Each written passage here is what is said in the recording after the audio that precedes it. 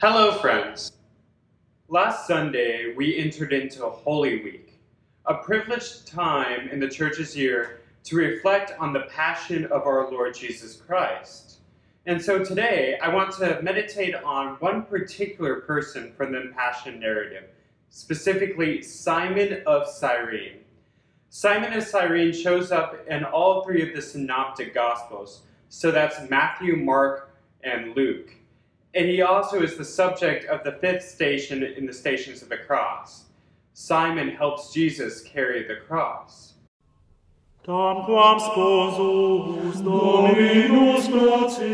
Now the first thing we notice about Simon of Cyrene is his name, or rather, his nationality, of Cyrene.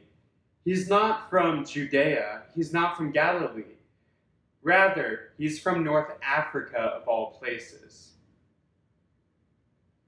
The Church Fathers found this to be very significant and saw him as representative of the Gentiles, those who do not share in God's promises by virtue of their birth, but rather by participating in the life of Christ.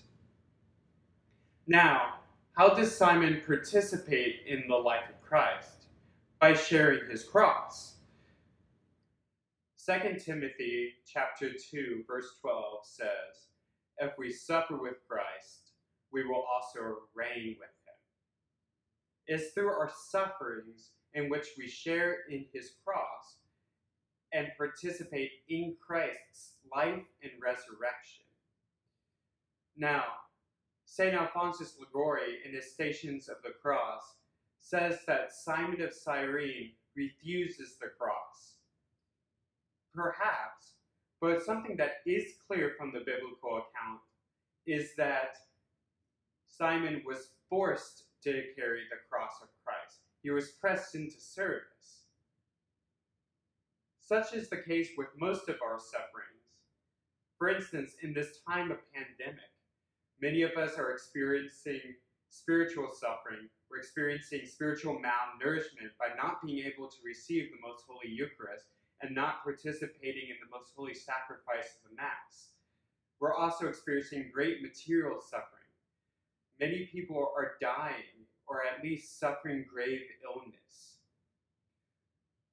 A lot of us are probably worried about the economy and keeping our jobs. And others are lonely due to the social distancing and feel abandoned. All of these sufferings are real, and none of these sufferings were chosen by us. Rather, they were forced upon us. However, if you suffer well, you will be a saint. We believe as Catholics that we can offer up our sufferings as prayers. The cross of Christ taught us that suffering is redemptive.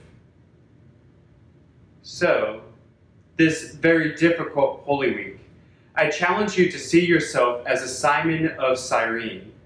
Do not refuse the cross of Christ, but bear it patiently, without murmuring or complaining.